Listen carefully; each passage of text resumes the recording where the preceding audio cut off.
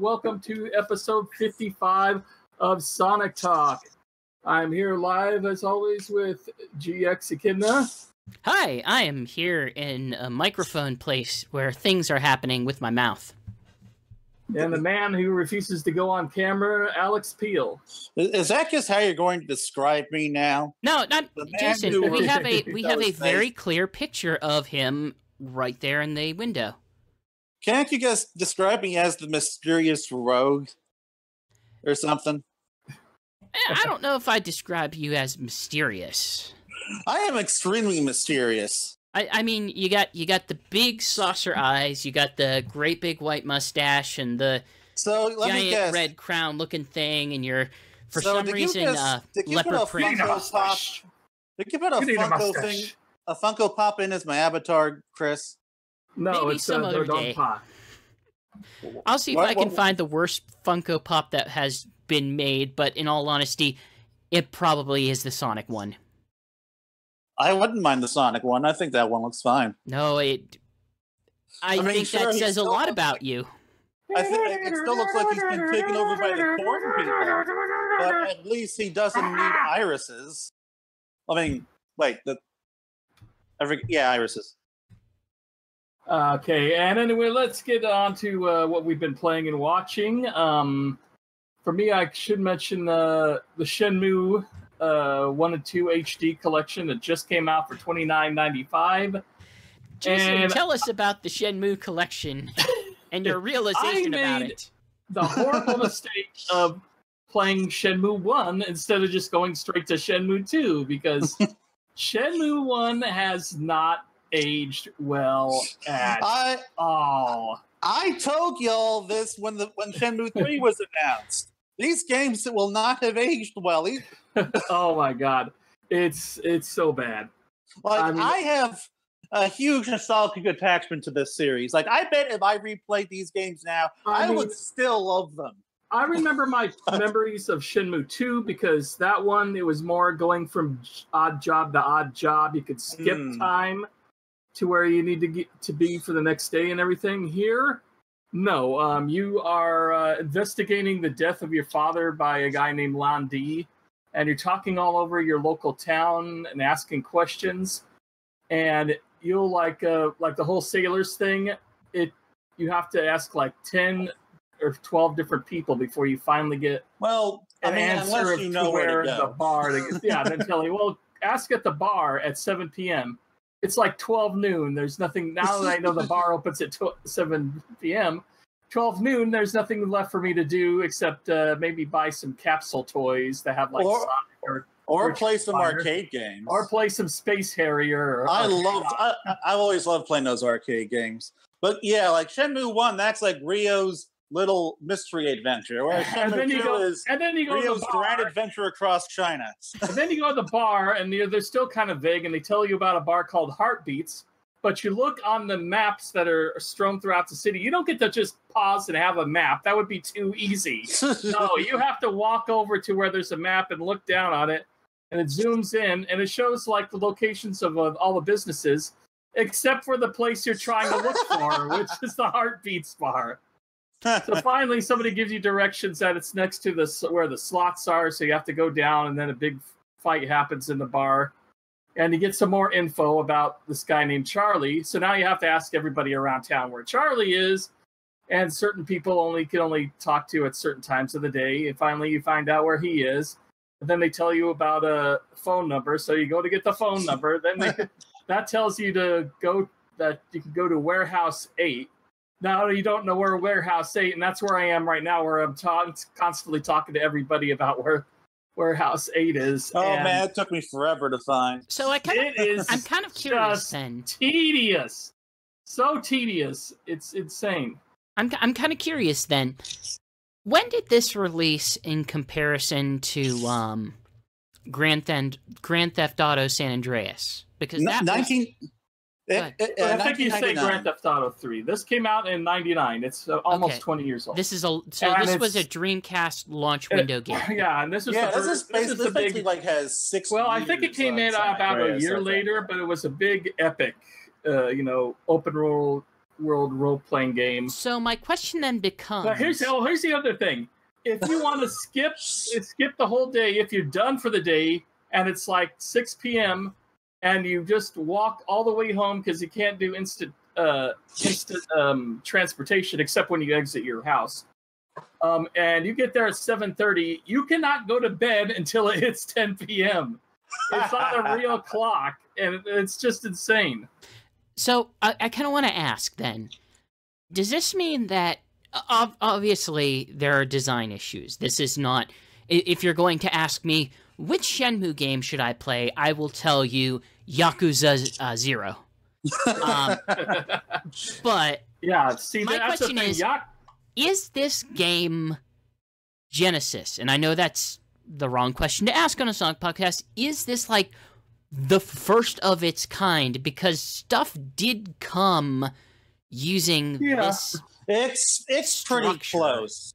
It's very, very close. I mean, there's elements that came into Yakuza definitely happened in this game, like walking around town freely and going to arcades and actually playing the video games that are in there. But even down to something like and you will obviously Rockstar people who want to fight you, and you got to do like a virtual fighter. In terms of open world games where you walk around, explore, and do things, like basically before this, there was Elder Scrolls 1 and 2, which let me tell you, those haven't aged well either.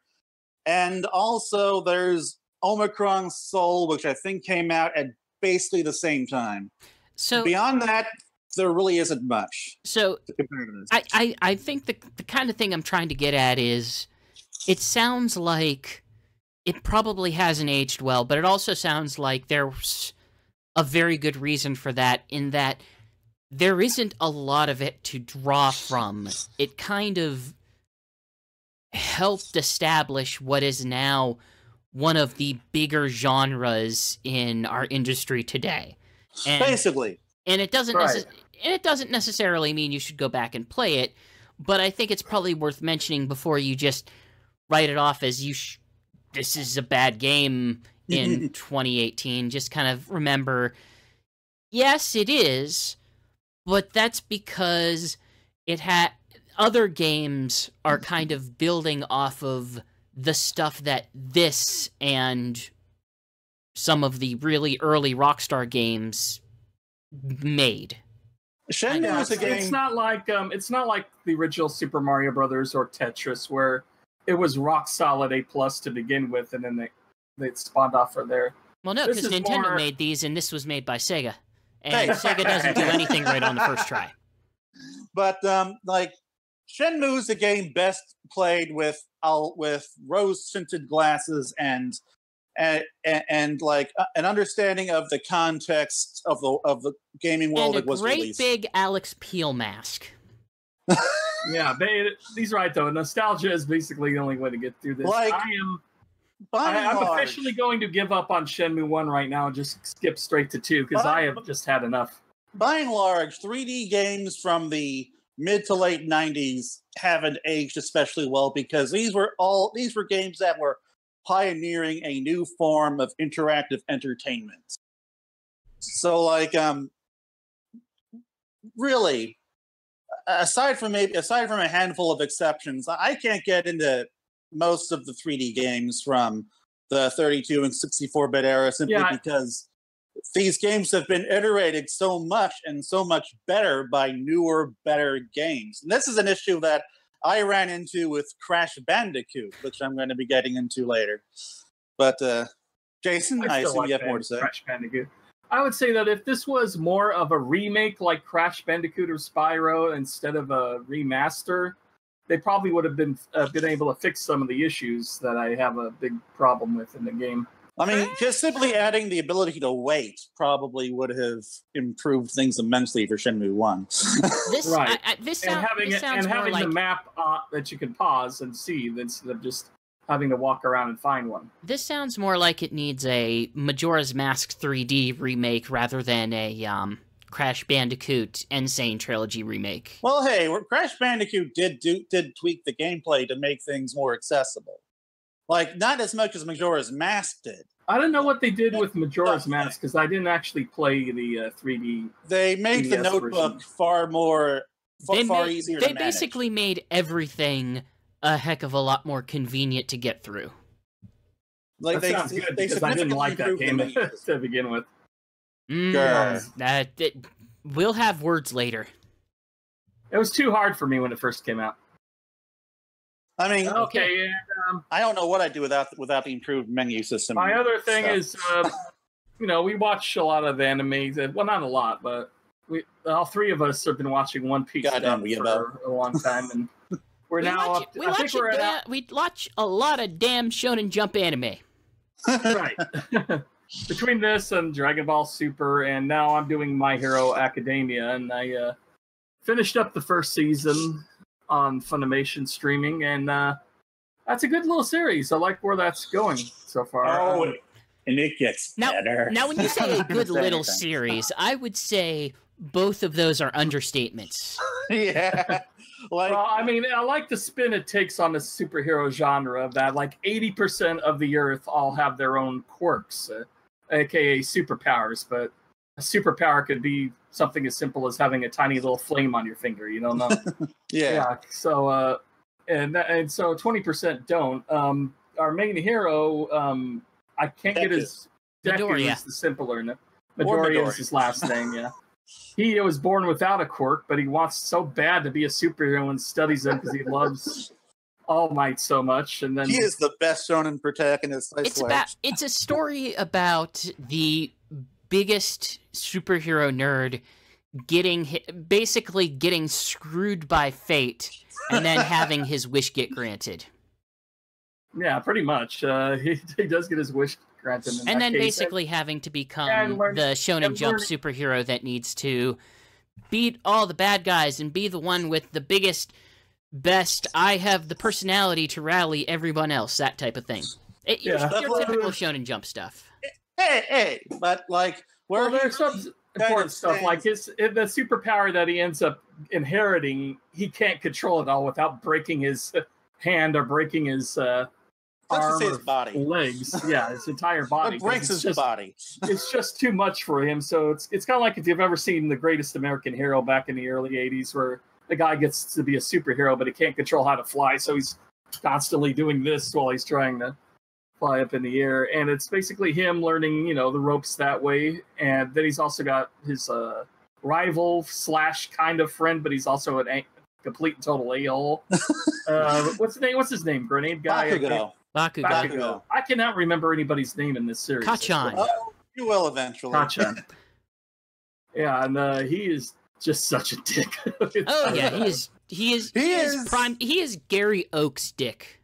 It's like there must be something good in him because he's Deku did want him to stay as a friend and like him, but he's been pissed at him ever since the day that he was nice enough to pick him up after he fell off of a bridge, just because he's took a little bit of pity on him. I can tell you, I'm on the fourth major arc. I think there's about. Are you on season 3 or season 2? I don't know how to divide them up into seasons, but it's like the third or fourth big, maybe fifth big arc.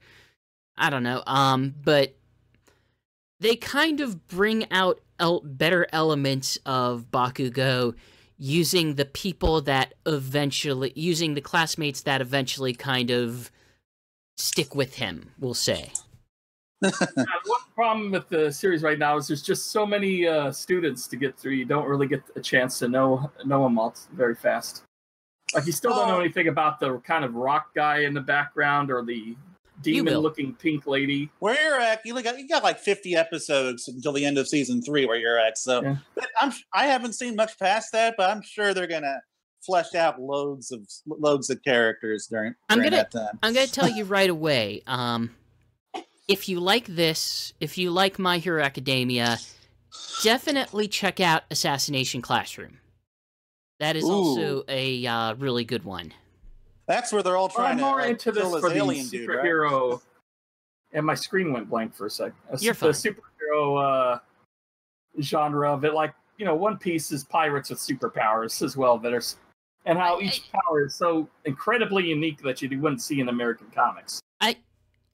Literally, Shonen Jump as a comic book. Their philosophy is blank with superpowers. I will say this: like, if you love Japanese takes on American superheroes, Tiger and Bunny is another really good one. Just check it out when you can. I think it's on Hulu. But all right, are we done? I'm done on my end. What have you been playing lately, Alex? Well, a lot of things, but I'll just talk about Crash Bandicoot. Technically the Insane Trilogy for the Switch. And I have such a love-hate relationship with this game, but like, I do think I honestly have had more fun with it than I have with Mario 64, because I think between the two, that Crash may have aged a bit better, at least Crash 2. No. Not Crash 1. Crash 1's a fucking disaster. Well, okay, I'm not going to over-exaggerate. I will agree with you there, but I'm not going to agree that it is aged better than Super Mario 64. All right. Well, anyway, Crash 1. Hard as hell. Not just hard as hell. Poorly designed. Unforgiving. Unforgiving, yeah. This is a game where your character is like... I was so happy when I beat that game. The slightest prick will just kill him right off unless he has one of those difficult-to-find tiki masks or something, which they don't spread out as much. Yeah, it's weird. As 2 and 3 are challenging, but not near as bad as... Of course they do, because they want you to see all of their lovingly designed death animations. That's the most important part of a platformer in 1996? 1996, very close. 96, 97, 98 for Crash 1, 2, and 3. But anyway, so like Crash 1, I feel like this does play the game like a game that clearly didn't know quite what it wanted to do. Because it was trying to, much like Shenmue 1, it was trying to do something that hadn't really been done before, namely the 3D platformer. Like before, when Crash was in development, like, in terms of 3D platformers, there was maybe that Jump Flash game on PS1. You got your really Bubsy 3D. Bubsy 3D actually was in production at the same time as Crash, so you can't count that one. It was in production at the same time as Mario 64.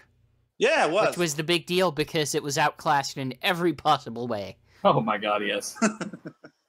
But the original Crash, like, it's like almost a 2D platformer in a sense, because it's an extremely linear game. The whole series kind of is, though. Like, yeah, but this one is so linear it's practically just on rails, because there are very few forks in the road. It's mostly just one straight path. Well, that was kind of how it was, because they didn't really have the Mario 3D design where he had a big open world for him to run around. Yeah. It was just him going forward, him going backwards, sideways, and that's that. I find it kind of funny that you say the first Crash Bandicoot was kind of on rails, because that's all of the Crash games. The second one has other places to go. The second one has alternate paths and stuff that you can take, more of, like, and hidden gems and stuff that you can collect. You can, but they're not many. Like, there are literally Crash Bandicoot is effectively the precursor to what 3D Sonic is now, in that you have a lane and you just have to accomplish things with that lane. Okay, well, anyway, now in terms of difficulty, like that, this is where the game really falls flat, the first one, because it doesn't really do a good job teaching you through context about enemies and obstacles, and things just kind of feel sort of thrown together. It doesn't really feel like there's been a lot of care taken to the design of the game, or how the game is paced, where the bosses are. The bosses themselves, for the most part, just feel kind of lazy and sometimes frustrating and lazy. Like the I forget the name of the kangaroo. Ripperoo. Ripperoo. His first boss battle is the most frustrating one I've encountered in the entire franchise so far, because you've got to jump perfectly across these small platforms, hit these dynamite boxes, and memorize where he's jumping. Make sure the dynamite boxes float down this river down to where he's going to jump, and then there has to be time so that it'll explode while he's there. And there is at least a little bit of luck involved in getting him, especially towards the end. And if you screw up once, if you like slip off one of those little platforms you gotta jump onto and fall into the river, you just die. Like there's no second chances. You're just dead, and you gotta start all over. And it's like, I forget how many hits it required for him, but that game, that one boss battle took me forever, and it just felt like there was no real skill involved in doing it. Now, in Crash 2, if you actually play the game linearly, one level at a time, from right to left.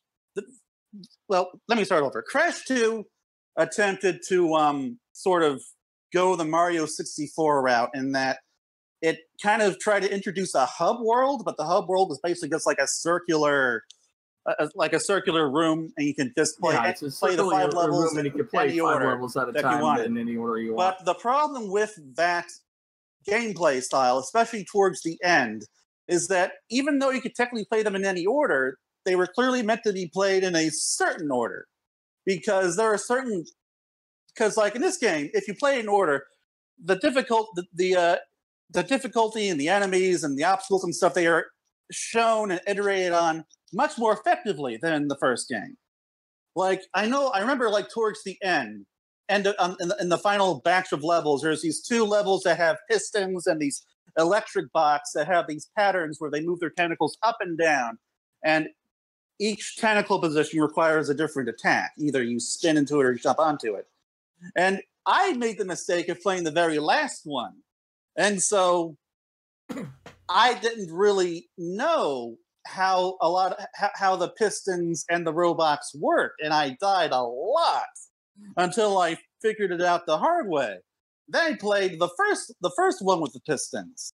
Then, like, as you go through it, like, you encounter the robots where you have to jump on them, and the pistons, like, they fall, they smash down in a very obvious manner, so that you don't get killed. You'll know what they do, and you know how to avoid them. And throughout the course of that level, teaches you about these elements. And so if I had just gone through the game from left to right, like I had been before, then I wouldn't have had these issues, and like, it would have just been much easier for me to get through that set of levels.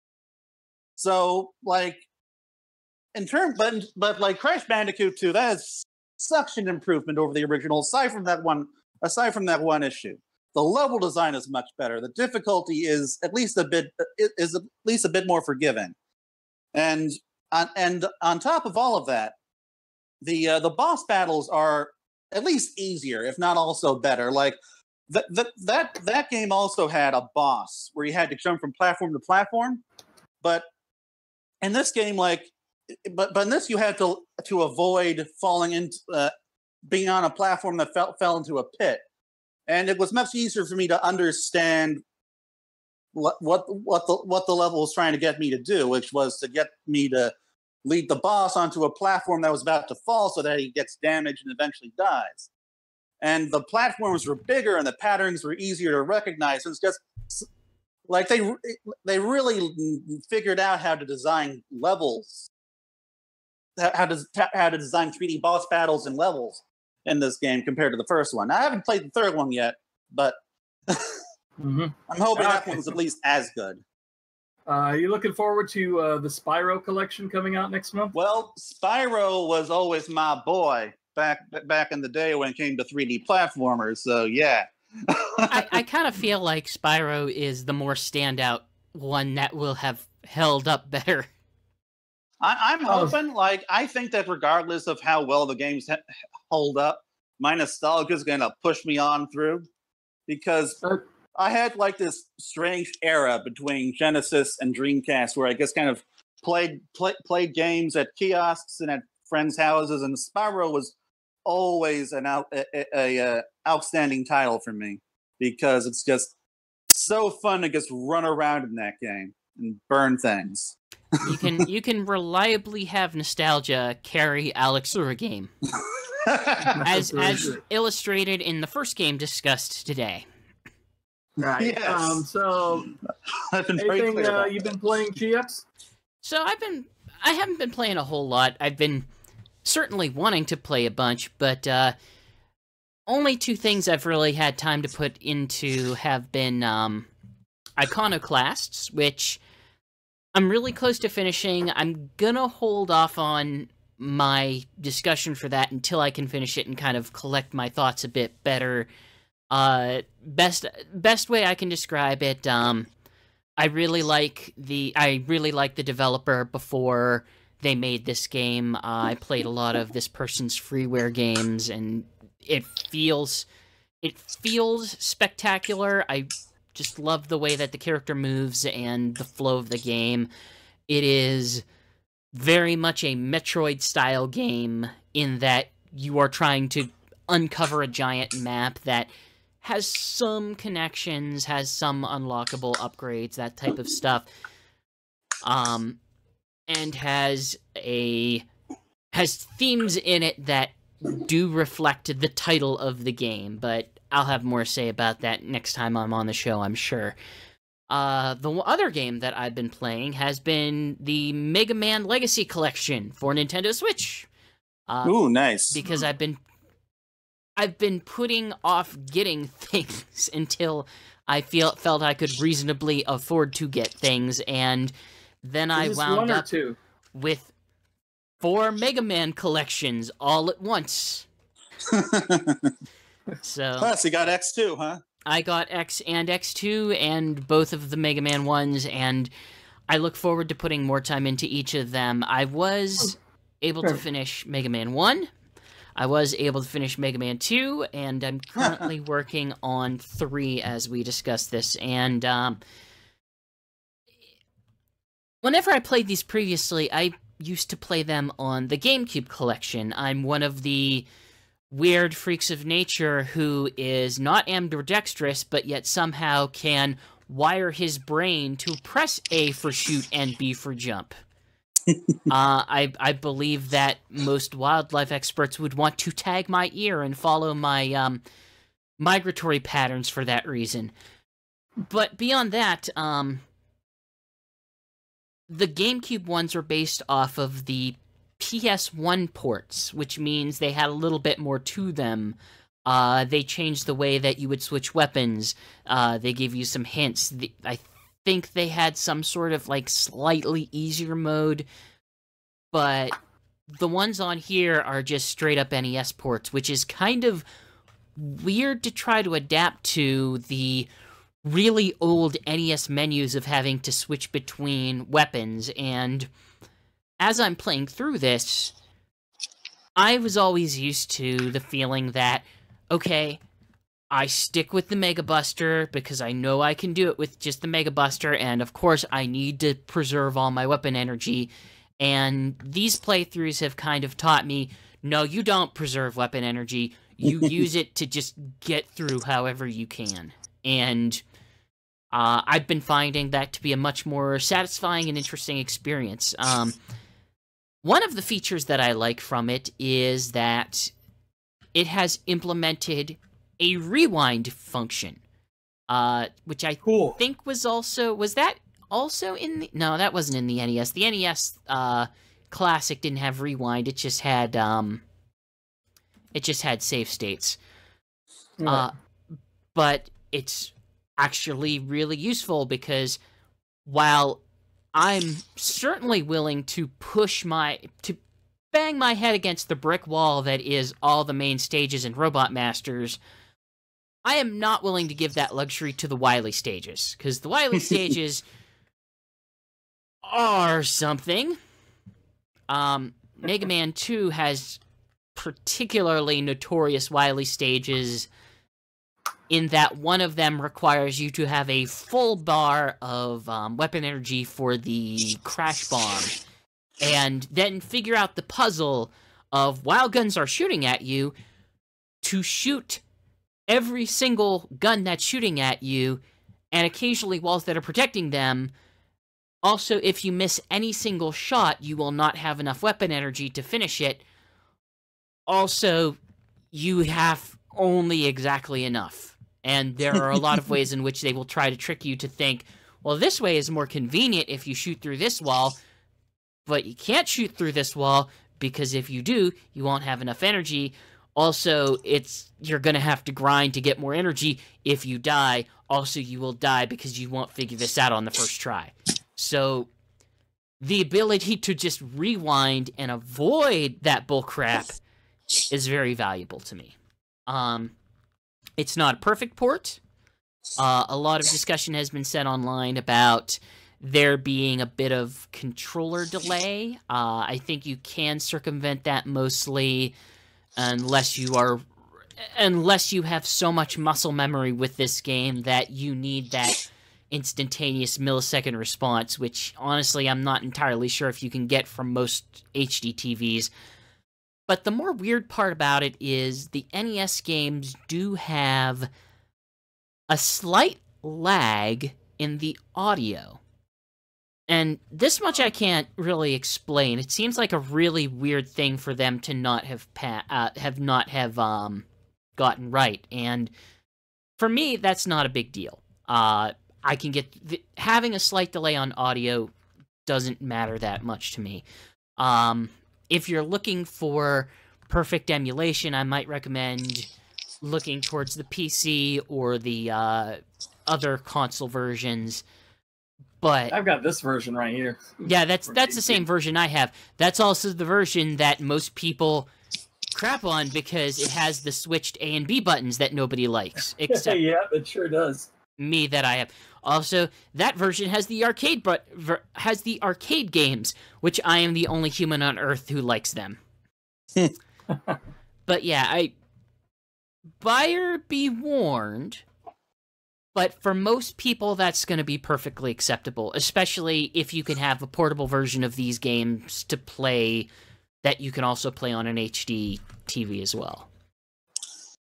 So there was one thing that I forgot to mention in regards to Mario 64 and Crash Bandicoot for me, and that's that I've never really been the biggest fan of collectathon platformers, and that plays a pretty big role in my preference, I think, between the two games. So, like, if for anyone, Crash is the kind of platform I'd recommend for anyone who likes just to have a straight shot straight to the end. No need to run around collecting coins or the Wumpa Fruit just give you extra lives, basically. Yeah. They're like coins in Mario. And the gems and other things that you collect, they're on other linear paths. So like to me that like that really helps it hold up in a modern context, because I find those kinds of games except the first one punishes you if you do not hit all the boxes. It just starts here's all the boxes you missed. It stops dropping them on you, and he's lying down all. This is also Jason, why I never do that again. It's also why I never ever do that again. 3D Sonic games over the early 3D Mario. This is why Super Mario Galaxy is my favorite line of Mario games, period, because it's that kind of game. And it's worse than Coco Bandicoot. You really feel guilty when they start just smashing all the boxes on top of her. Oh, I don't care about that. In any case, I just wanted to kind of add that. So, like, if you like linear 3D platformers like Sonic and Mario Galaxy, I think Crash. It's not as good as those games, especially Mario Galaxy fucking destroys it. But it's worth the money, I think. Speaking of Sonic, I believe this is a Sonic podcast. No, it's not. It's a Crash Bandicoot podcast. What's one time in our history where we've been that? Right. So maybe we should talk about Sonic news. Like, I don't know if any of you, I'm a big wrestling fan myself. I doubt any of you saw SummerSlam 2 weeks ago. I saw their outfits because I try to keep up with the Sonic Stadium news then. So a popular tag team known as the New Day came out in Sonic-related type gear. Xavier Woods, who is one of the members of New Day, has his own YouTube podcast called Up, Down, Down. It's got a lot of wrestlers on it, like WWE champion AJ Styles. Often he'll go to Super Potato and they'll show him shopping for games there and such. So Xavier Woods is a very big video game fan, so he helped make outfits for the New Day that, while not addressing completely Sonic, were obviously based off Sonic itself. Like Sonic, Knuckles, and Tails. Like I remember seeing the rings on there. Yeah, Kofi Kingston had a all blue and silver outfit, but he had gold rings around his boots. What's his name? Big E was just kind of in a Knuckles outfit with red areas with white spikes on them, and Xavier Woods had a silver and yellow with a little bit of blue with tails, 2 tails on them in one spot. Yeah, like what I admit, I don't really care about wrestling, but that's cool, I guess. Yeah. Other cool news is Sonic. To assist Jason in this, there is this thing. So yeah, that's. I'll have to wait. There's a delay because I'm. Also, there's I don't know why. Never mind. It's fine. Yeah, there they are. It appeared for a brief second and then left. Okay. Good job, video. Sonic comics are coming to the Nintendo Switch thanks to the Icky Pen app. I can read them on what, the 8-inch screen, 9-inch screen? No longer do you have to rely on the Sonic Mega Collection on GameCube to view Sonic comics on a game console. All right. That only included the first issue, I think, and the rest were all covers. Well, actually, doing digital comics on a Switch wouldn't be so bad because you double tap on them, they zoom in, you can go panel by panel. I guess, but I think I still prefer doing it on an iPad. But anyway, it's an $8 a month comic subscription service. But at first, I was kind of sold on until I realized the kind of companies they have. They have IDW, which is their biggest one, Valiant, and then a bunch of people I've never heard of in my life, including some French and Japanese manga ones. If one of the French ones has like Asterix and Obelix, then I'll be sold on that. But otherwise, I don't know. I'd be kind of surprised. It's nice to have a subscription service. I'd be surprised if they had a bunch of European comics, but not Asterix but not Asterix. That'd be a weird omission. But I mean, it depends on the collection they have. But right now, it's not really something I'd go for. But it's not bad. Do they at least have Judge Dredd? Sorry. Yeah, they have Judge Dredd. Good.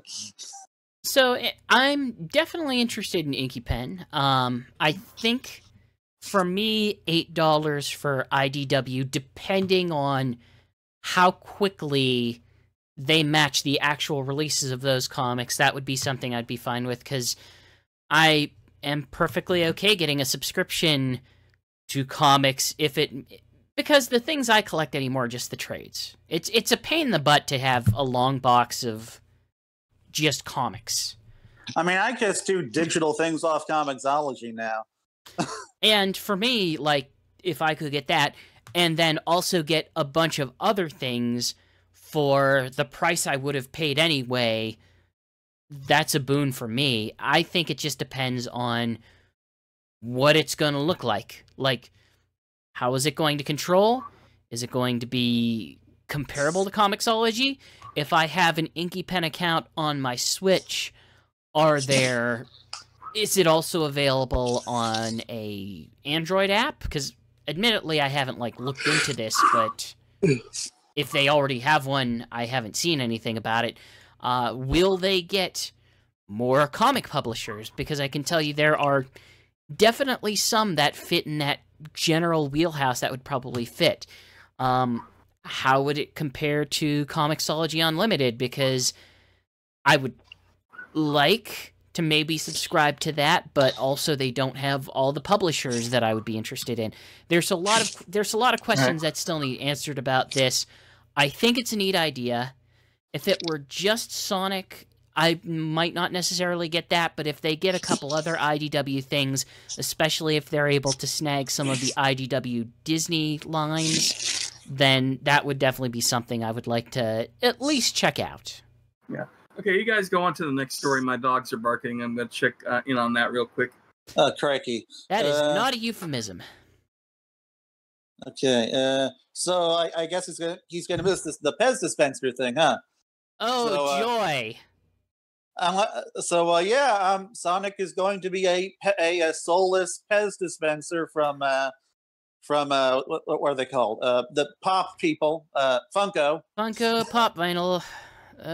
So what you're gonna be able to do is you're gonna be able to like buy one of these things, and you're just gonna be able to like hold it in front of somebody's face and just have Sonic stare down at them until they're driven mad, and then give them a Pez. And that's gonna be the whole marketing thing for this. Whatever. That vaguely qualifies as news. Sure. I mean, I guess there isn't much else to say about it, huh? It's a collectible toy in the form of another collectible toy. The universe is some sort of horrible Ouroboros, and culture is just going to eat itself, and this is the end. This is how the world ends. With Sonic as both a Funko Pop and a Pez dispenser at the same time. But I might actually buy this if I see it in the store, because it's Pez. I haven't had Pez in a while, and I might be cool to just, stick it somewhere once I'm done eating the Pez out of it. For those of you who have not been exposed to this nightmare yet, this is what it looks like. Look into its soulless eyes. I don't know who was exactly in charge of designing this for Funko. I assume they're made by some sort of just robot that you just load the vague information of a popular culture icon into, and then it just spews out little vinyl figurines that just like it's like the Hello Kitty factory just started making things that weren't Hello Kitty. How did who loaded Breaking Bad into the Hello Kitty machine? Like what happened? I know. Look, guys, I know you like Deadpool. Deadpool doesn't go into the Hello Kitty machine because that's gonna screw with the formula. Everything goes in the Hello Kitty machine, Chris. Everything. And now we have a episode title. Not everything goes into the Hello Kitty machine. But Jason, while you were gone, I decided I'm gonna buy this. I'm gonna buy it. I'm gonna stick it up somewhere.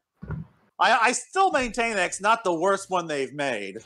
I will maintain that it is the worst idea to have a pop vinyl that is also a Pez machine. I mean, I don't know about the worst idea. I think it's the worst idea. Show host being president. Well, how about them having $12 cereal that comes with a tiny pop vinyl? I would accept that because the cereal itself isn't its own line of collectibles, because we now have collectibles within collectibles. I'm waiting for the Sonic the Hedgehog pop vinyl Pez dispenser Beanie Baby. Hey, look, I know that the Thai company has sold out a lot over the last 2 decades, but they would not stoop so low as to make a Pez dispenser. Oh, I disagree, Chris. That's like 2 or 3 licensing deals in one. They stop at 1, Chris. We live in a world where we are getting pop vinyl Gears of War video games. Okay, well now I want nothing is impossible at this point. There is no dark hole that commerce can go down farther than we are now. Now I just want to try to make it really got out of hand because, like I've mentioned, I help my brother out sometimes at his conventions where he sells his sister-in-law, his wife's genre jewelry and stuff. So I was in Stockton Con last weekend, and every other booth was selling piles and piles of the Pop vinyls. Yeah, that's because they only have them. They bought them when they were popular, and nobody wants them anymore. Because they're ugly. I'll never understand how those things were popular. They choked ThinkGeek to death. They grabbed their little featureless hands around ThinkGeek and GameStop's throat and wouldn't let go until the twitching stopped. So, wait, ThinkGeek's dead?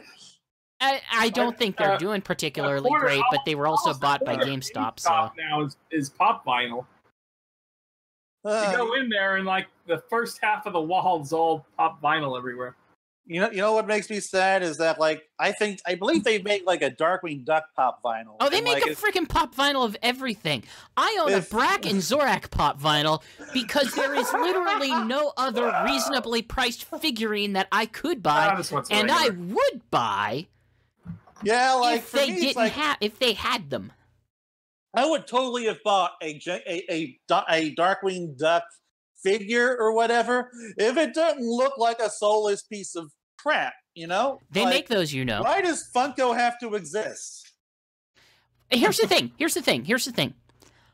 I like Funko. Yeah. I like Funko. I was going to say Funko Pops, obviously. I remember Funko makes good figurines. They make other lines of things that are actually good. I have a very nice looking set of ponies up on one of my other shelves that are like mostly show accurate and actually look good and don't look like dumb, horrible Hello Kitty babies. This is not them. Somehow this is the one that blew up. And admittedly, there are ones I like. Like, it's the ones where it already looks like what it's supposed to be.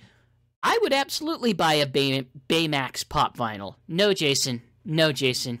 No. What? You got the eyes right where it's supposed to be. No. Oh, wait. You need a mustache. Oh, yeah. The Eggman one's not bad either, honestly. Like, instead of soulless eyes, it's sunglasses. So I guess my point is, coming soon to a game store near you, Sonic the Hedgehog Pop Vinyl Pez Machine Magic Cards. There. That's also a Beanie Buddy. Pop Vinyls. Yes. Pop Vinyl Sonic the movie. Oh, hey, actually, that's a really nice segue into a Sonic-related topic. My God, someone else did it than me this time. I'm so proud of you. Because we got well, we don't have them here, but there have been pics of from that production. There have been pictures from the Sonic the movie production all over the internet lately, and one of them is like Green Hills, which is a county side area, little county town. Welcome to Green Hills. And wow, is this not even close to an adaptation of the? Well, like, come on, this is a live-action movie. You really think that we were going to get Checkerboard Hills? Who knows? Who knows what they're going to do with it at this point? Like, now here's one I'm not sure whether it's Sonic or not. There's a guy in a green skin, costume driving a car, and that's either Sonic or some other character. Like maybe Tails. Some people are saying Sonic, but there's also scenes of like this bag of sand on the ground with a mirror on it and a little microphone thing that I think is supposed to represent Sonic. Well, I imagine that because they're trying to get the sun area around it. I imagine they use different things in different situations. Like that would probably be pretty hard to put into a card, Jason. Challenge to listeners. I would like to see some sandbag with a mirror fan art. Oh, Lord. Well, I guess now we'll get a nice reminder of how few listeners we have. Now, we also got, which this is a part that scares me, Jim Carrey recently showed off his latest haircut for Sonic the movie, and he's not completely bald with a mustache. He's like, I just got a mustache, but of course I got this beautiful hair here. But it's just a wacky little haircut going across the top of him. Well, of course, so that's an Eggman origin story, Jason. Maybe it's Eggman before, his hair gets fried or something. Well, I recall, hope, because if you can't have the name Eggman if you're not shaped like an egg in some kind of way. Well, as I recall in the synopsis, they're actually calling him Robotnik, right? I think they're calling him Robotnik in the material. That would be, if they did, that'd be really weird based on Sega's current, we'll say, standards and practices. They haven't acknowledged that name since what? Sonic Adventure 2? No. Generations. Huh. Well, I don't remember it. They did. Yeah, you go. Tails looks at young Dr. Eggman, goes, Dr. Robotnik, and he says, nobody calls me that anymore. Oh, yeah. Okay, now I remember. Thank you. That's the last time they've recognized him as Dr. All right, Robotnik. I guess it hasn't been that long since they've acknowledged that name. I mean, realistically, not what I was expecting. Here's the thing, and I think it's kind of funny because the thing right there. Go on, Chris. Ignore him. Why bother? And I mean that on a more metaphysical sense. Why bother going on at all? Congratulations, Jason. You have instilled ennui into me. Wait, you weren't already filled with ennui? Seriously? So more to point. Okay. I know the weird kind of distance in tone that I've had from everyone else over here has kind of been I admire you for that. That I don't feel miserably upset about whatever this thing is going to be. I think at this point it's realistically to assume that this isn't going to be Sonic as perfectly aligned with what we currently think that he is. I think he's probably going to look slightly different than what we might expect.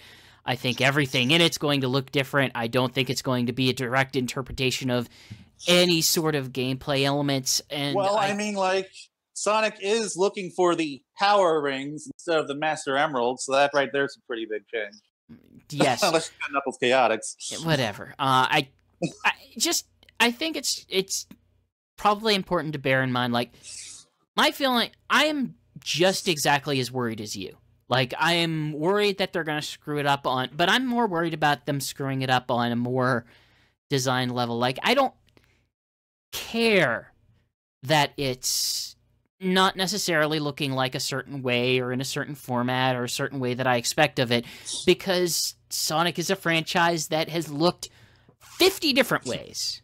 I mean, I'm already not expecting this thing to look like Sonic because it's a freaking live-action movie, and a live-action Sonic is going to look hideous if they make him too close to what he is in the games with that weird Uni-Eye thing. Like, they could just have Jim Carrey look like Jim Carrey, which is not going to be hard because Jim Carrey always looks like Jim Carrey, despite his multiple attempts to not. But I think this is a situation where I know you guys are worried. I just want to say, make sure your worry's in the right place. And that it's not, well, this character looks like this, well, this setting looks like this, well, this isn't Sonic that I know because of this plot point or not. I mean, hey, we're not freaking out over Green Hill not having checkerboards here. Yes. Admittedly, part of this message is more directed to Jason, but sure. Jason is much more of the immediate reactionary member of our group. Right. Well, here's the one thing I don't have a problem with at all is Ben Schwartz, who is from comedic actor from Parks and Recreations, and he's a well-known cartoon voice actor. Will be voicing Sonic in the new movie. You might remember him as Dewey Duck in the new DuckTales, yes, or Leonardo in Rise of the Teenage Mutant Ninja Turtles. I love Roger Craig Smith, but I love Roger Craig Smith too. But hey, this guy is a damn good voice actor. So yeah, I'm perfectly happy with that. he does comedy too, so that gives me hope that maybe this will be a lighthearted movie, or at least attempted lighthearted movie. Oh God, please don't be grimdark. It's not going to be that. It's almost. Oh, I'm sure it's not. I guess Sonic Team isn't writing it, so they made a buddy cop movie. They're making a buddy cop movie very clearly, so I don't think it's going to be that grimdark. Yeah. I can't wait for it to be a buddy cop movie. It's Zootopia without the zoo. Oh my God! It probably is going to be like Zootopia without the zoo. Oh God, no! Wait, so I guess we're going to be racist against the hedgehogs or something? Oh, that would be wonderful. I mean, Zootopia was an excellent movie, so if they can make that work, fine. I mean, listen. I'm a bad gauge for this type of thing, because my perfect Sonic movie is going to be a live-action adaptation of the OVA movie, so you can see where my head's at when we talk about this. I think with Blue Lives Matter, that's going to be very confusing. Okay, I don't think they're going to go that far. That'd be really bad taste, Jason. I was joking. Alrighty. We're not make light of that. But I kind of did interrupt you, and I apologize for that. Were you kind of going anywhere that we haven't gone yet, Jason? Nina, I was just saying, I think Ben Schwartz is a fine choice for the movie. He's good at what he does. Yes. Yeah, it's like I'm happy with Jim Carrey as Dr. Eggman, but I just hope they make him, actually look like Dr. Eggman. With that gigantic orange mustache. Don't worry, he'll look like Jim Carrey. All right, and he's gonna look like the Eggman from Sonic 06. My long-running theory has been that he's just going to look like the Mask. Sorry, Jason. I know that you're trying to move us on. I'll stop talking. Okay, and now we're going into comic books. Who here has read 7 and 8? I have. Very recently. All right, so Whisper is the best character. Caught up. Yeah, so we found out the big reveal that who was behind Dr. Eggman's base the whole time, and it's Neo Metal Sonic, which my house sense. It's not like he hasn't disguised himself as Dr. Eggman before. So I just want to say my housemate Corey Holmes completely called this one. Like I mentioned this back at our live episode. He just nailed it. Although I wasn't expecting the Neo Metal Sonic angle, I will say that. No, that was still a twist. I don't think anyone saw coming. Ah, it's a good one too. I did not admittedly see that coming, but I also wasn't thinking that would be the particular thing that they would draw from specifically, in that this is right after Sonic Forces. But I can't complain about it that much. It doesn't do much for me, but I don't feel bad about it. I think the reason they did that is they had the Resistance team, so Ian was able to mold his own little version of the Freedom Fighters that he's familiar with into this book by having Knuckles and the regular Sega game be the Freedom Fighters in their own case this way. Can't believe Knuckles is the commander. I still cannot believe that. I will say, well, because it's canon to the games, but he's still not that good at it. Flynn is still skilled at making Silver not suck. Yes. Oh yeah, like he's always been really good at Silver. Silver is very lovable in this issue 8. He's he's still a dork, but he's kind of a lovable dork. Like dorky rookie hero who's very lovable, and he's also really good original character still called because Whisper. I love that character, and I admit that's because as someone who's kind of awkward in social situations, it's pretty cool seeing a character like that in Sonic, albeit it seems Whisper is murder Fluttershy. Trauma. But I still love the way they did that. Silver's like, "Hi, what's your name?" She goes, "Whisper." And they okay, why are we whispering? Yeah. Yes, that sure was a joke that was made in the comic. And Sonic, of course, understanding his own universe's naming conventions, has to tell him that, no, that's his name, you dork. But yeah, like these are a pair of really fun, action-packed issues that will Yeah, I gotta say, the first 4 issues were a little slow going because all it was mainly was introducing new characters or introducing characters you're familiar with to these situations, trying to find Eggman. But once issue 5 has hit, and since then, it's been a really quality story. You know, issue 8's been the more and more involved. Issue 8's the best in my mind, as far as I'm concerned. You're saying, Chris? To me, in my mind, we are still kind of in the introductory period. Like, true. This is still very much the world building. It's not that I don't like what's going on so far, because I do. Like, his writing is still his writing, even whenever it's not the best story. He's still really good at... Ian Flynn is still really good at doing what he does. And he has a good art staff that he's working with, and they are producing quality comics. I think the issue is, as someone who has spent as much time with Archie as I have, there's just the part of me that thinks, okay, what comes after the introduction? Because that's the thing I want to see. And we're still in the introductory phase. Oh, well, yeah. Yeah, that's true.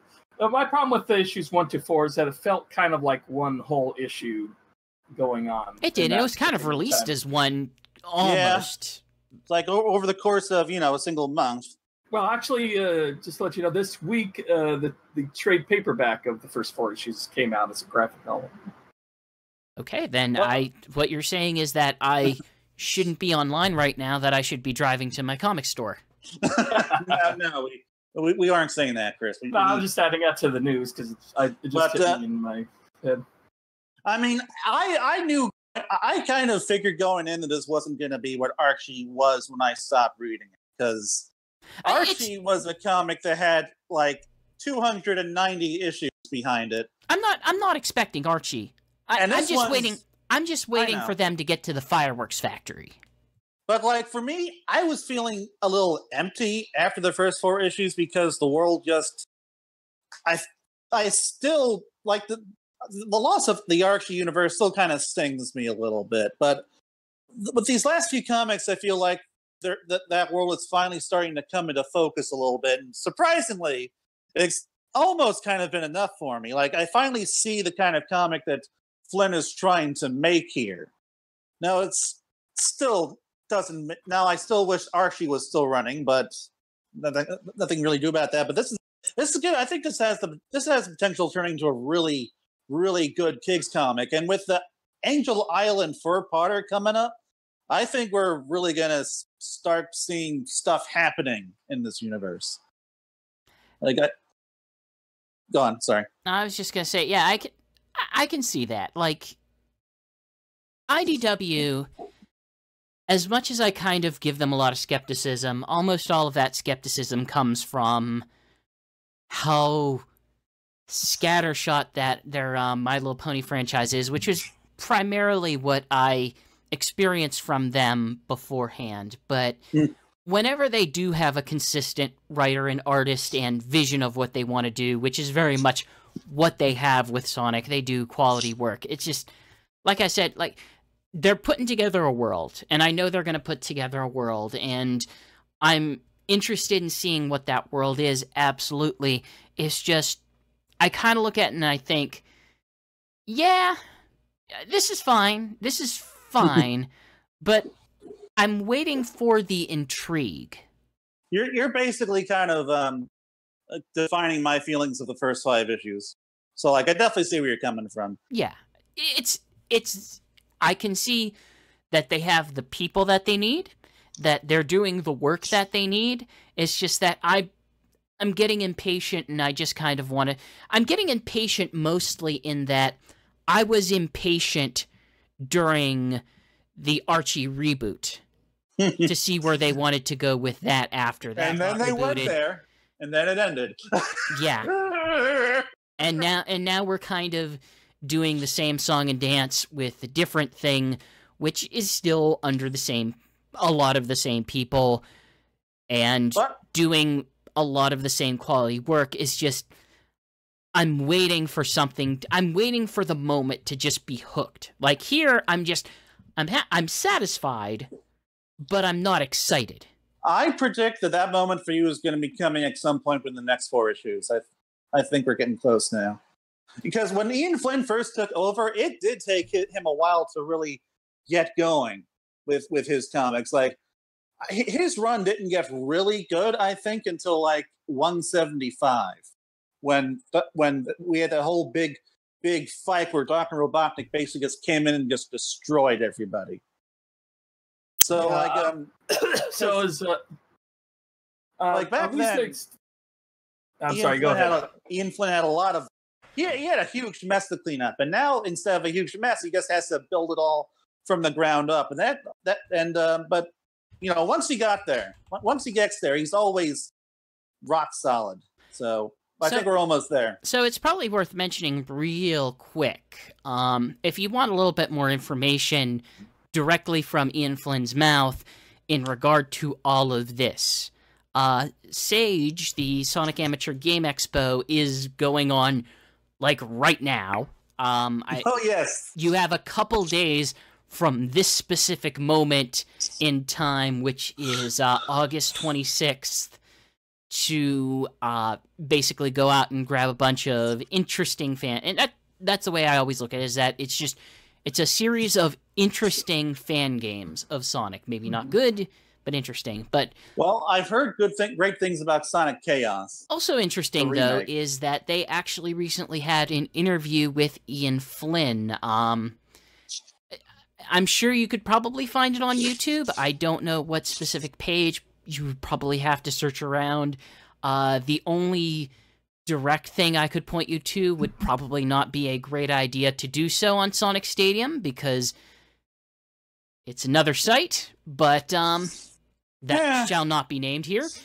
But basically, it sounds like it sounds like the interview kind of discusses a little bit of his philosophy on how he's approaching this, and kind of his relationship with the franchise and some of the things that he's interested in. And one of the things I liked about it was that whenever he's writing dialogue for Eggman, he is thinking about it in the voice of Mike Pollock. That's perfect.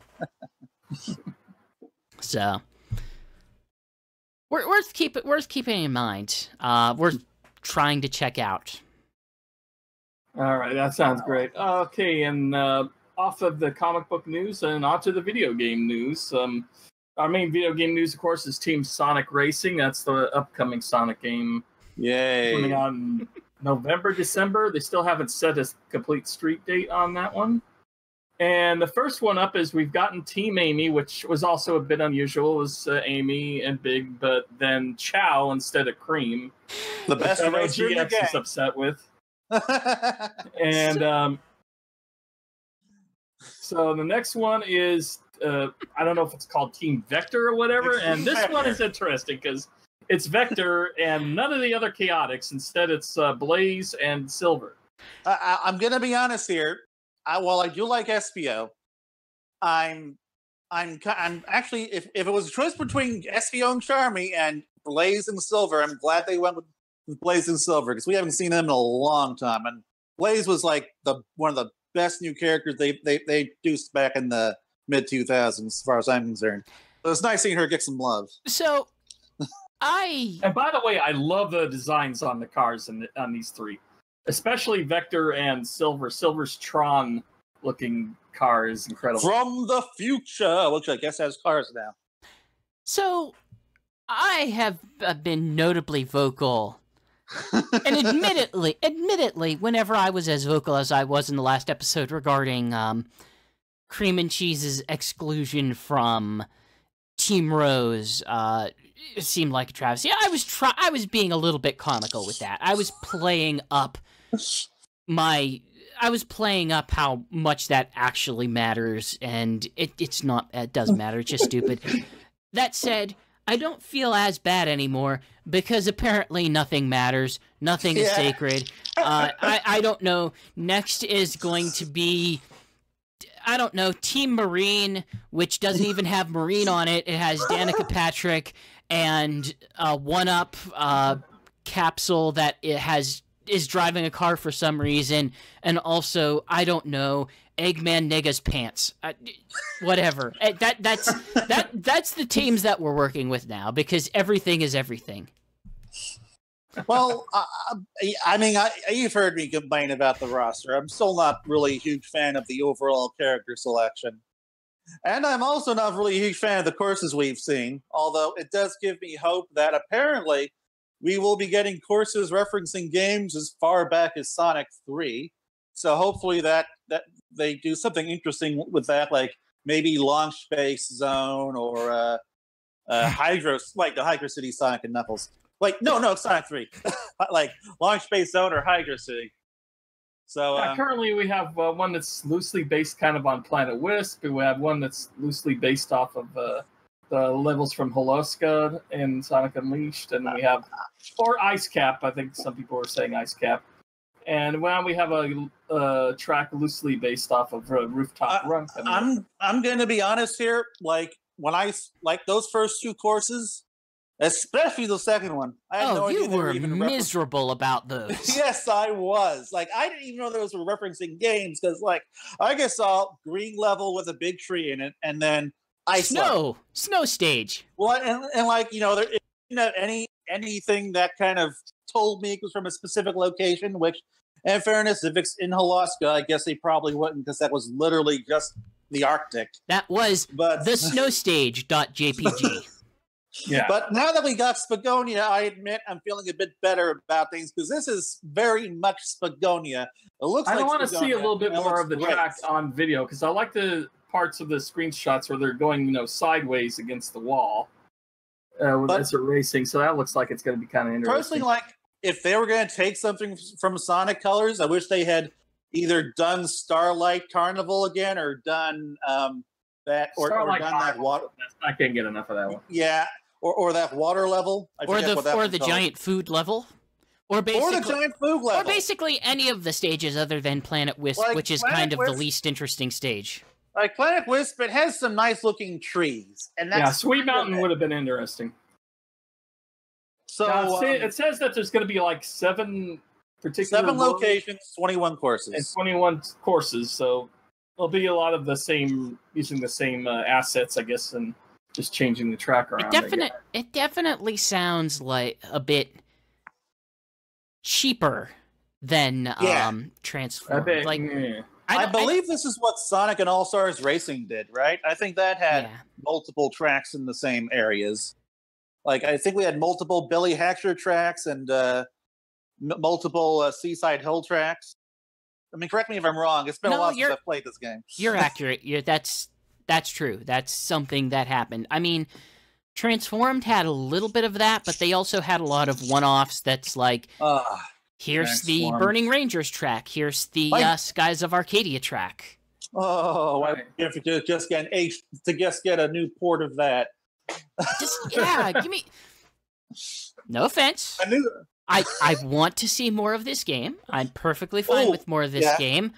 We should talk about the story mode in a bit. But I want a Switch All-Stars Transformed. I want it. Yes. I want it. I want it. Just put it in my hands. Xbox One can do it through through backwards compatibility, but Switch got nothing. Switch needs it, and Switch got nothing.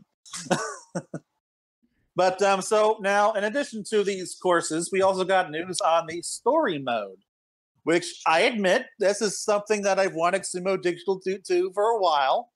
Because I have no idea how terrible this crap always is, but yeah, like there's gonna be characters talking. There's a world map with like trees on it and stuff. You can unlock Danica Patrick. You can't unlock Danica Patrick. She's retired. And actually, Wreck-It Ralph would make sense right now because his sequel's coming out. It's kind of weird when you think both Transformed and this game came out at the same time as freaking Wreck-It Ralph. Honestly, that might be why they can't put him. They can't just port this again or something, because maybe they can't port it, make another version with those particular licenses. Oh, they could totally remove Danica Patrick and Wreck-It Ralph. They could. That would just require effort. We have DLC characters like Ryo Azuki and the Football Manager. Football Manager, and we've got the Total War representative. You know, we've got like 3 DLC characters that never came. Those were all on PC. Yeah, they were. Team Fortress 2 would require a license, but the other 3 wouldn't. But so yeah, like so the big race guy, Dodonpa, which I think is a Dragon Ball reference, if I remember correctly. Dodonpa, yeah. He's like this little Tanuki dude flying around in a little Eggomatic type thing with a big old white mustache. I mean, as probably Eggman in disguise or Eggman Robot in disguise, as Jason. So I figured it out. Sonic Stadium thing. Because I mean, I've played Sonic Free Riders. Believe it or not, that's the Kinect game, and it basically had the same kind of plot for a racing game where Eggman was hosting or sponsoring the race, and he had a little king crown on, and basically he was the villain the entire time, of course. So, I'm ready to blow your mind because I've figured it out. I've drawn all the lines, I've push-pinned all the push-pins and put red string among them all, and I've figured out what's going on with this character. You've dotted the I's and crossed the T's. Yeah. You better not say it's Danica Patrick. I'm not, no, it's not Danica Patrick. So, as you know, Sonic works in kind of a multiverse fashion where Blaze the Cat exists in a different world than Sonic. Yeah, that's true. So, however, Sonic's world also does have a purple cat character. So I am thinking that this is some sort of... are similar. Yeah, I'm thinking that this is some sort of parallel rule between the two worlds, where Big would be that world's version of Blaze. So very clearly, because the big eyes and the way that the eyes are, this is clearly this world's version of Marine. Obviously. Tell me it doesn't make sense, because it solves it perfectly. I mean, Marine is a raccoon, I guess. So it's the larger male version of this female character from another world. I don't think so. I've solved it. I think Chris is right. I think he's got this. Fuck. Sumo Digital's gonna be so annoyed. There's some interesting aspects that came out of it. If you've seen the recent IGN interview online, it's on YouTube. They're mentioning, I guess, there is going to be online play. I would hope so. And during that, you can... currently, in the single-player game, you have to have like a speed, power, and flight type of racers. But in online, you can mix and match all you want. You can have the 3 hedgehogs. You can have Silver... you can have a team of Vector, together. Vector, and Vector. You can have 3 bigs. Or big, and big. Yep. No, you can't do that, because then the racetrack gets too dense and it implodes in on itself. all bigs. Nothing but a herd of bigs racing against each other, talking about, Froggy, I'm coming. Oh, that'd be great if every single racer who got involved was just big. You know that's why that Sakurai won't put Waluigi in it, because every player's just going to be Waluigi. When you go online, it's going to be everyone Waluigi. Taunting every second of the match. So, Froggy. And regarding story mode, it's divided into, I think, 6 chapters. There are 4 different kinds of missions confirmed. Single race, Grand Prix, Ring Challenge, where you challenge yourselves to get the most rings, and then survival mode, which sounds like a battle mode, where it could be like Burnout, where they're eliminating the person who's in last place every minute. Oh, yeah, I guess that could work. Possibly. I mean, the previous game also had a battle mode, so still possible. It just depends on if the items are conducive to that. Oh, I wouldn't really say that they are, going by what I've played. But, oh, dear God. Oh, no. Oh, God. Oh, dear God. You bought that, Jason.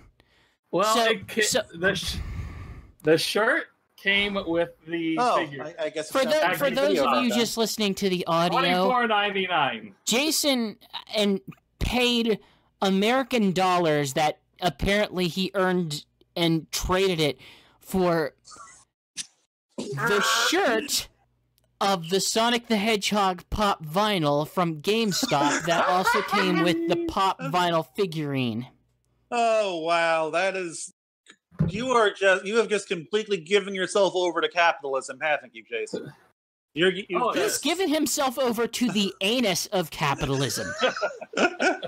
He just bent over and said, "Just give it to me. Jason, I'm into it." When we socialists take over, I got a Deadpool. Best burn that stuff back there too. We will drag anyone who bought a shirt like that out into the streets and burn them in the shirt. So better get rid of that. The views of Alex do not represent those of the Spin Dash, Sonic Talk, or the Sonic Stadium. And also not socialists, for the record. We do not believe that people should be burned in the streets unless I can't even finish that. See, because you agree with the statement, Chris. Like that's how much you care. That's just peak worst capitalism right there. Anyway. Okay. Let's get on. I guess the final thing we should talk about is because we've been basically 2 months since our last I wasn't podcast. quite done with story mode. Okay, you wanted to mention something else about story mode? It sounds a lot like the single-player World Tour mode of Transformed. Because in addition to the different missions, having an actual story, World Tour didn't have an actual story. Yeah, but World Tour did kind of have like a series of missions that were like broken off into different chains and stuff. Just didn't have the veneer of a world map, but like had the basic structure to it. And also like World Tour, in this game you unlock characters within the story mode. It's how you unlock characters in this game. And you also earn stars by accomplishing certain tasks within each mission. Now, they haven't confirmed this yet, but if this is anything like World Tour, you probably use those stars to unlock the characters. So it's basically kind of sounds like World Tour with some more production values. I don't know if they do that because you have to rely on 3 racers because it's a teamwork thing. So if they were in teams of 3, I don't know how that would have unlocked each. I imagine that you start out with at least Team Sonic, maybe Team Sonic and Team Shadow. Like it sounds like every single chapter is going to focus on different characters because they said that in the Famitsu article, which we're getting all this information from, that the storyline will just focus on the Sonic characters of the game. Like it didn't specify anyone. So I imagine we might be getting like a different team per chapter or something. That sounds. I mean, that's on track with how most here's a bunch of characters Sonic games go. Because if you think back to all the Sonic Adventure and the Sonic Heroes, and even just down to like Sonic Battle, that's typically how they kind of Riders. Sonic Riders. That's typically how it's split up. Honestly, I'm happy to have another kart racer with a single-player mode, because we still don't get that from Mario Kart. Like, that is the thing I think Mario Kart should probably have. I would love them to have it. They still don't have it. Mario Kart 8, especially Deluxe, is like my first Mario Kart game that I've ever really loved. But I don't touch that game anymore because I've unlocked everything. I've beaten everything. I just don't have anything else to do. And since you guys never joined me in multiplayer so that you can destroy me, I don't even have that reason to play it right now. You've never asked. That's because I keep forgetting. Why don't you ever ask? Because I didn't know you owned it and wanted to play. How did you I don't think I own it anymore. Let me see. Wait, you sold it? Gosh darn it. Jason sells everything. Yeah, this is Mario Kart 8 on the Switch. Hey, I still have ARMS, and I've had that since day one. Why do you still have ARMS? You have I like ARMS. You don't it's a good game. Mario Kart 8. Mario Kart 8's a better game. Okay, anyway. Yeah, but I played Mario Kart 8 on Wii. Now they just played it again on Switch. I'd love to know how you played it on Wii. Wii U, pardon me. I mean, obviously, yes. So, Jason, you were trying to bring us into something else? Yeah, this other game that came out while we were gone for 2 months of our podcast. You guys might have seen, here's your podcast just came up 2 weeks ago. Well, that's because I was extremely late on it. But basically during that time, this takes as long. Won't be 2 weeks in January. Yes, I mean in July. Sonic Mania Plus DLC. Yes. Hey, there's Mighty and Ray in the back. I did not buy the physical version. No, I wanted at least one physical version. Now I have Sonic Mania on all 3 of my systems. Because I'm making my Xbox One basically like a Sonic machine. Because I had so many of the games previously purchased on digital on that system from back in the 360 era. It'll certainly be. So like having Sonic Generations on there now is great. It'll certainly be useful when Sonic Revolution comes around again. Yeah, well, I used it last year. Yeah, so it's good to try to centralize your Sonic games. I guess the main thing to talk about is, of course, Mighty and Ray being added on and the Encore mode. I enjoy them. Yeah, I really like Mighty's big stomp when you press the A button again. I think that's a useful little tool on that. Plus the fact that when you jump on spikes, because he's got armor, the first time he hits it, it doesn't do any damage. Yeah, like he can jump on spikes. He can jump off of certain enemy attacks. He can even bounce off of bombs, which is pretty cool.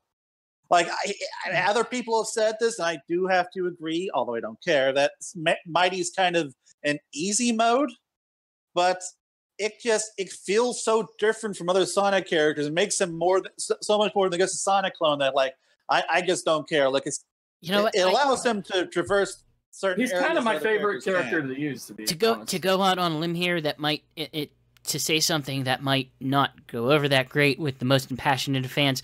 Sonic kind of needs an easy mode sometimes. Yeah, yes, he does. I like that game. I don't think that style of play is particularly beginners friendly. Just because it's based on understanding basically understanding momentum and how momentum influences a character who has to perform platforming in what is essentially a skate park. I mean, yeah, like I'm not gonna casual shame people. I love the Wii. I don't do stuff like that. But then of course there's also Ray, whom I think I might like him a bit more than everyone else here. Not just because he's adorable, most adorable little boy ever, more adorable than Tails, but also even though you don't have too many places to use it, I just love how his glide works. Like, yeah, it's basically it's Cape Mario from. Yeah, it's basically Cape Mario, but it's Cape Mario and a Sonic game. If you can find a good use for it, if you find an area where you really can fly across for a good long while, then it's useful. But otherwise, it hasn't really come that useful to me. But is it fun?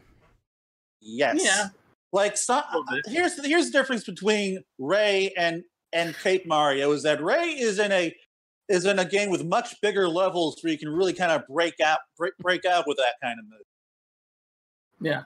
One thing I gotta say is this is the best Sonic game for as far as having multiple characters and being able to use them all on the same levels in different fashions. And I wish the 3D Sonics are like this. Here's a quick quote from my Team Sonic Racing preview.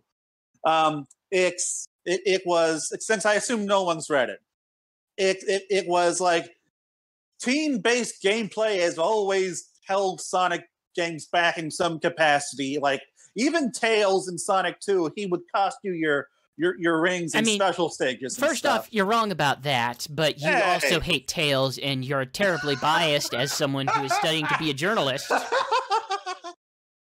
I mean, Tails, I think, is pretty infamous in Sonic 2's special stages. But anyway, like, I was mostly referring to Heroes and Chaotix, which I do enjoy, but I can't, like, it certainly was still brought down by scene mechanics. And Heroes, damn it, Nate, now I lost track. But anyway, this is the first Sonic game that really does team-based gameplay in a way that just adds so much to the formula. Yeah, I love that when you say collect all 5 characters and then mix and match depending on when you hit those monitors. I think when you say team-based, you're more referring to the idea that there are multiple characters in this game, and they have different abilities, and I kind of agree. One of the biggest theories I have about some of the issues that Sega seems to contend with whenever they keep having less than stellar Sonic games is that they decide, well, we need to have this character who does this mode, and let's give them a whole bunch of stages, and let's give them a whole bunch of story, and that should not be the case. What you're talking about... Sorry, go on. I'm talking about a lot of games. Heck, I'm talking about Sonic Forces. I'm talking about Sonic Heroes. I'm talking about Sonic 06. I'm even talking about the adventure games. I think all of those games are held back by trying to develop like 5 different ways to play this game or 7 different ways to play this game. I think that Sega and Sonic Team don't have the either financial bandwidth or creative bandwidth to divide their attention like that and create these completely different ways, and I think they're better benefited by saying, if we need these additional characters have to slot in to this mode of play, which is one of the reasons why people love Sonic 3 and Knuckles. You have the different characters, you have the different experiences, but they're defined by how those characters are interacting with the level. They're not defined by the level has to be specifically made so that this particular character gets to use all their magical character skills to treasure hunt and find 3 gems because that's what we got. Yeah, I agree. I think the problem there is that, but they just had bad level design. The problem there is that they were trying to pad out the game with slower gameplay styles, like because a lot of the characters that they utilize, some of the characters that they utilize, like Knuckles, for instance, like he can work perfectly well in a speedy Sonic type level because that's where he was created, but the whole point of these levels was to either like reuse assets to make a 2-hour game an 8-hour game, or to just create slower, smaller levels to hit that same goal. Like that was the big issue with the adventure games, with Forces, with Unleashed, with Heroes to at least an extent. I don't disagree in any way whatsoever. You know what's a better way to pad this out? Let me be multiple characters like this in the same type of stages. Like, I'm not looking for much. I think at some point Sega Sonic Team got it in their minds that this is just what people want and what we have to do for this, and it's not. It just isn't. It's just you don't have to. You can please both. You can't please all camps because you never please all camps. Adventure fans are still sociopaths. I will go on record. Admittedly, no, that is not the perspective of Sonic Stadium. I do not represent Sonic Stadium, but I will say that all Sonic Adventure fans are bad people and should be burned in the streets. I'm not a bad person. I'm not a bad person, Chris. How can you say that to me? But yeah, I just think this makes sense. It makes sense for what this game is and what they want to do, and this is another situation where I sincerely hope Sega is looking at Sonic Mania and the things that Sonic Mania does and takes away the right lessons. I don't think they will. Or alternatively, just let that team make more Sonic games. Yeah. Which is what I would prefer. Because they just did it so well. I'm not saying one denies the other. But I am saying Sega needs to look at this game and learn what this did right. But let's go back to Encore mode for a minute, because we haven't really discussed too much what it actually does, because it really, in many ways, completely changes how you play the game. Because the live system is gone. Rings are basically only there to. Well, they're still lives, but they're basically the lives of the characters. Yeah, but and he can try to get Kevin back in the bonus. Let me approach this from a structural point of view. So, like, the rings are just utilized to enter the pinball special stage, where you can unlock characters and add them to your team after they die. Because in this game, as Jason just said, the characters are your lives, and once they're gone until you either find a monitor that has their face on it, or you manage to get them out of the pinball machine. The pinball machine. What, Chris? Go on. No, I was saying. I was gonna say I'm not that crazy about the pinball machine for the bonus level. I mean, it's okay for snatching up the characters, but other than that, it's not very fun to play in my personal opinion. I don't know. It's just as kind of a standard pinball machine, but when in the context of Sonic, like what's the word? Bonus stages. I honestly do kind of like it more than, say, that one with the twisting spheres that you jump off of and stuff, and you got to outrun that energy beam at the bottom. Like it kind of reminds me of something like the gumball machine. Yeah, a little bit like that. Like the physics took me some getting used to. They're a little weird, especially since you got to direct the ball a bit with the analog stick. But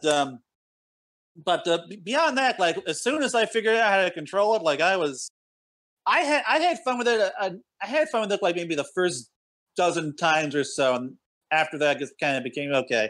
I'll just play this until I get all my characters go a little higher. I mean, you only get like three tiers, and then that's it. Rather than go higher, I think we just kind of needed different designs that could kind of come up randomly. But yeah, like, so it's really weird being able to like have Tails with Ray following you, or Mighty or whatever, and like you can easily switch between them for different situations, but you've got to kind of and when you like reach one of those item monitors that will change your characters, you gotta like, think, okay, do I want to keep this one or not? Like, there's strategy involved, and it just adds a whole new layer of depth to this game that just doesn't exist in the base game. Even though like, and so like, this completely shapes how you play it. Even though like the actual levels aren't really all that different from the regular mode. Like, aside from some color palette swaps and the first level of that desert stage, which they gave us a new one of those, and a new Angel Island, which that was neat. Yeah, so there are some little different nuances here and there. Like they changed where the rings are hidden. I do know that people who bought like a $30 game and expected like it to be worth $30, which apparently happened. And like, I guess kind of feel like, why would someone look at a game from this perspective? Because to me, like, the value was always clear. It's $5 of DLC. I mean, if you're paying $30, you're basically paying for the a brand new physical game plus an art book. Yeah. To be fair, here's the thing. They might look at that because they paid $30 for it. Like, admittedly, as people who follow this better, we kind of knew what we were getting into whenever we were getting into it. As someone who isn't going to buy the physical copy because I bought the big frickin' box that has the giant Sonic statue in it. Yeah. I'm not gonna give them another extra $30 so I could rebuy the game. Yeah, that's my position. I'm just gonna pay $5. I did because I'm a massive tool. Yes, I mean, you are, but that's sure. By the way, shout out to Sega for for telling us in advance that the Xbox One ones don't come with the reversible cover. So not all. Some of them do, but not all of them, and mine didn't. So I had to order one. But it came in less than a week. That was free, so that was very cool. But yeah, I think that it may not be a great price for this game. Thankfully, you don't have to pay that price. You can just buy it digitally and pay the extra little bit for just a little bit less. But I would say, in the context of this particular franchise, it's worth the, like $25 with the DLC upgrade? Yeah. I would say it's probably worth that. You can get that amount of content so long as you're willing to say, I beat the game with Sonic. I wonder how this game plays with Tails or Knuckles or Ray or Mighty. Now, for the record, like, while I saw these views from a couple of people on the internet, one of them was an IGN reviewer, which I think should have known better than to look at the game like that. Listen. Like, I don't know. Like, I'm not going to be too. You can't deny the fact that they are selling this game for $30 as a physical retail copy, and that is going to rub some people the wrong way when they find out it's a Genesis game that is of a certain length and of a certain type and of a certain quality. Like, that is a legitimate criticism someone could have. Like, I don't want to dismiss that out of hand because that's what this game is. Well, the reviewer was specifically criticizing the lack of content. It's gotten the best scores of any Sonic game in the last, 20 years. Sure. Not that it was a Genesis game or whatever, but the lack of new content for this new release. Oh, well, if they're expecting it to be the same thing, if they're expecting it to be, well, this is all the brand new stuff and you're paying $30 even though you already spent $20 on it, that's a little bit more questionable. Yeah, like that. I guess I didn't describe it properly. That's what I was referring to. But if you have the digital version, and then you go out and buy the physical version expecting a ton of new content from it just because it costs $10 less, then you're probably an insane person who goes to GameStop and buys Funko Pop shirts. Yeah, I mean, you're basically spending $30 on an art book, $5 DLC, and the box. You're basically spending $10 for a box. That's basically what. Be one of us, GX. One of us. Wow, those are. I will be happy with my tiny Lego representation of pop culture figures. So now, before we go too far off of the rails here, there is one criticism I have for the new DLC, and that's the new special stages. Has anyone here beaten a special stage in Encore mode yet? No, it's because I don't like that because the original ones that came with Mania were already hard enough as it is. And these are just already really hard. So these ones are impossible, basically. Now, and I enjoy these special stages, like the ones in the regular game.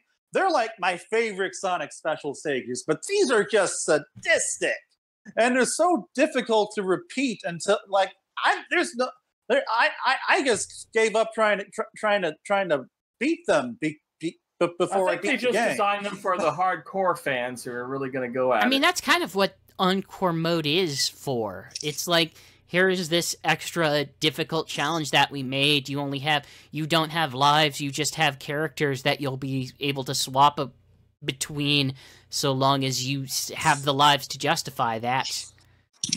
It kind of strikes me as, this is the Encore mode. This is the mode that you play after you've actually beaten the game and you've had some experience and you're looking for the challenge.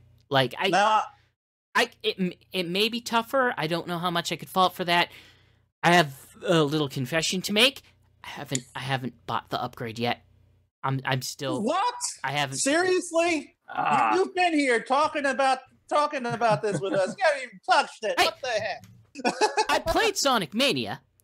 I got all the Collect a Blue Sphere special stages, and I turned them all gold. Like, okay, I haven't done that. I put in my time in that game. I've gotten close. The Blue Sphere stages I have not come close. Challenge to me. But I've also beaten 2.5 Mega Man games in that amount of time. Chris, I have a recommendation for you. It's the DLC for this game called Sonic Mania. $5, it's totally worth it. I think you should pick it up. I think I might do that at some point.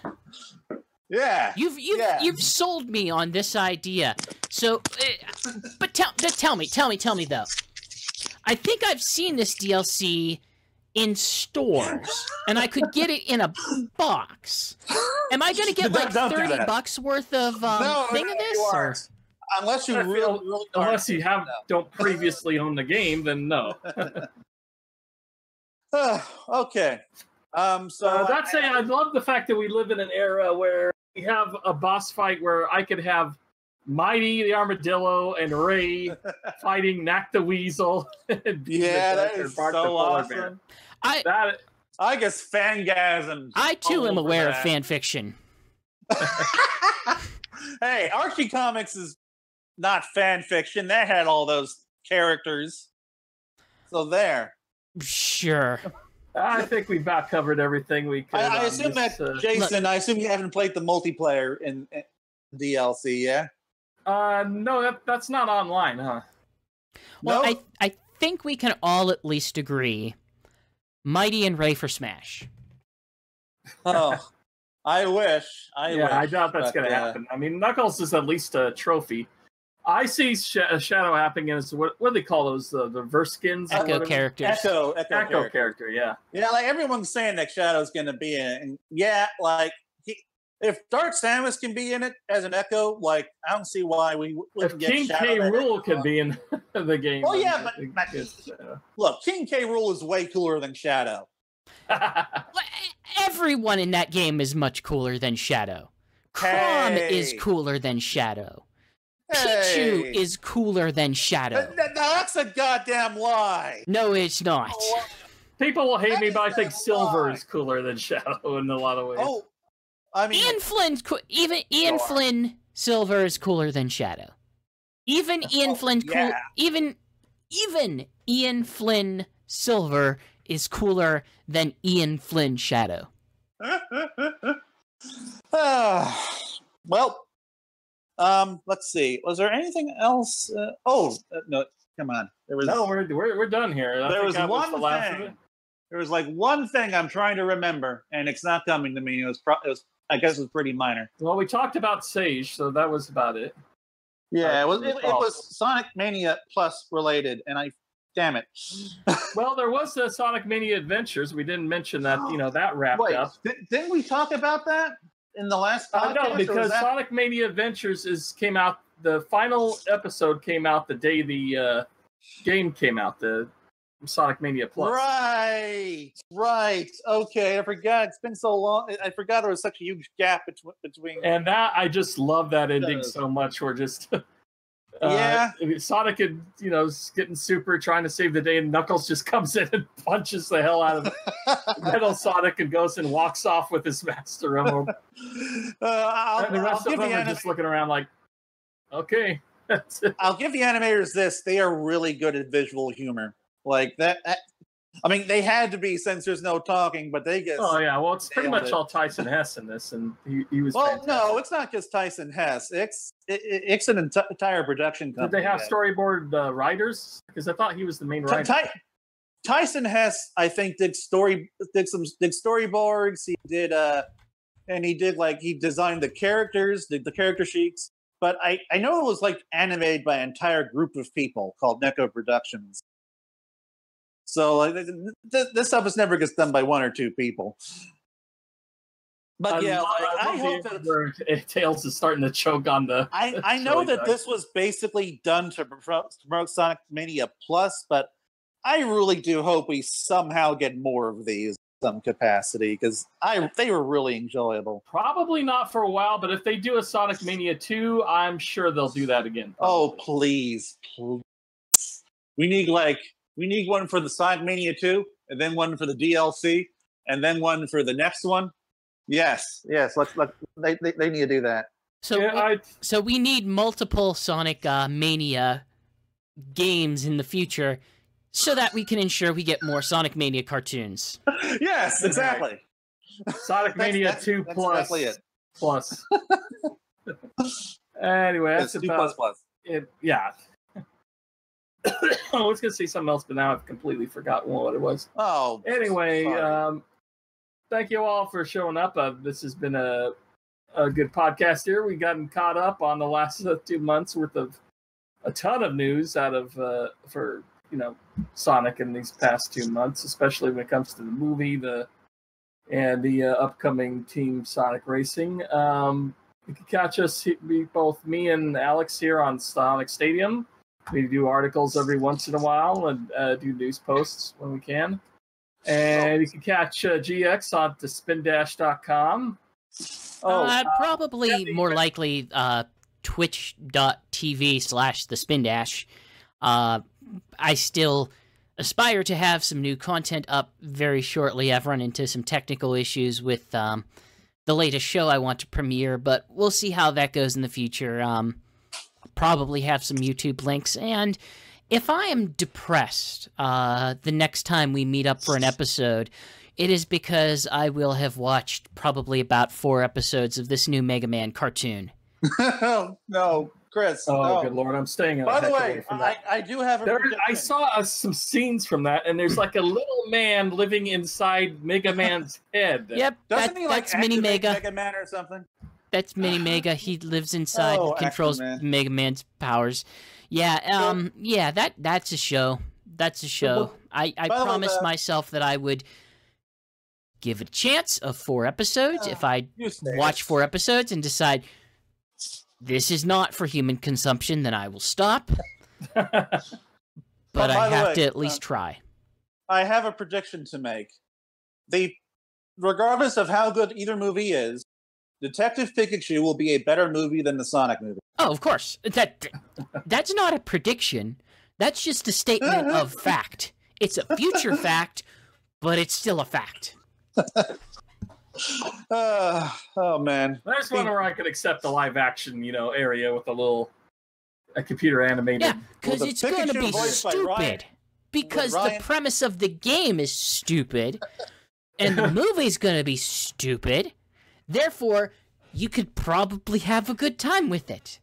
And there's something to think about when you're thinking about Sonic the movie. Maybe it's going to be like Street Fighter the movie with Raul Julia, where it's so stupid that it's incredibly enjoyable. No, the Sonic movie is not going to be as stupid as Street Fighter the movie. That movie is gloriously stupid. That movie is stupid in a joyous, joyous way. That's true. All right, and that's going to wrap it up for us, and we'll see you next time. Bye-bye. Peace. See ya.